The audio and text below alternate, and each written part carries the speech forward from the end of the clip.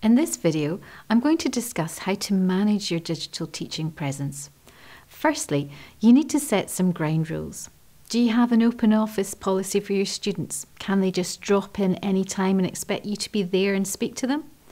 You probably give set times to students when you know you will A, be in your office, and B, have time to speak to them. You may even have some kind of booking system. Just because digital spaces are available 24/7 doesn't mean that you have to be present in them 24/7, however tempting that might be. Decide and share those ground rules with your team and, most importantly, with your students, and reinforce them as and when necessary. As part of your overall course or programme design, you need to be clear about what digital spaces you will be present in and when you will be there. For teaching, I think it's sensible for your main digital presence to be focused within the virtual learning environment and your course area. I always like to think of a course VLE area as the hub for that course, whatever delivery mode you're using. It should be an easy to navigate, accessible map of the course that students come back to find out what's happening each week, to see where and when activities and assessments are taking place, to submit assessments, to get feedback and to engage. As part of your introduction to the course, you can tell students when and where you will be online, when they can expect replies to digital communications and activities.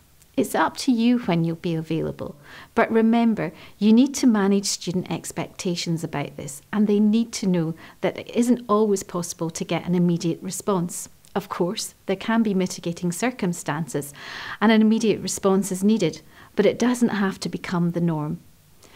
If you're part of a teaching team, which you probably are, then as a team, work out times that the team will be available for all your students, taking turns as is needed to cover all the time zones you need to cover when you're teaching globally. Just as you would do with campus-based teaching, think about timings for tutorials, remembering that students may be based in different time zones, and plan your time accordingly. Also, think about your campus-based commitments too.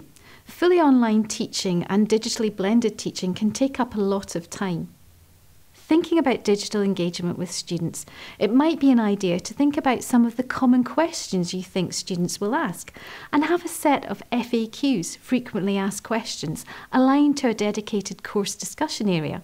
You can also encourage students to answer questions, and as a course team, keep a light touch moderation of that area to ensure that the correct information is being shared.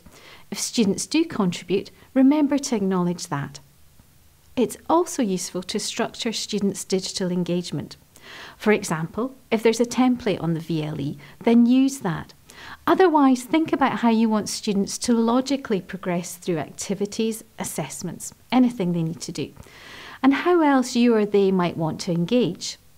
It's also important to remember to design things so that they are accessible for all students, remembering that some may be engaging using assistive technology.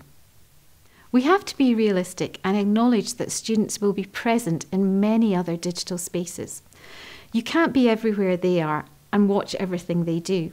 You don't run around campus and listen into groups in the library or the canteen. It's the same principle online. Students may choose to do group work, for example, in spaces that just work for them. That's fine.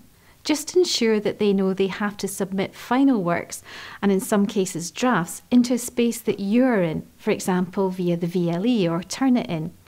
This goes back to the notion of the VLE as the hub. If there are any queries or questions, then they come to you, to the official course area, and not the other way around. If you are using discussion activities, be clear that you're not going to lead the discussions. That's up to the students. You and the rest of the teaching team will respond as required, for example, once a week with a summary feedback on the discussion. You can encourage and reward participation as the discussion unfolds. For example, thank the first person to post, highlight an interesting perspective, seed a question in a whole class notification. Remind them of when the activity ends and if they need to add more contributions. Having a logical, accessible structure with shared expectations around where and when stuff happens will not only help you manage your digital teaching presence and enjoy your digital teaching experience, it will really help your students too.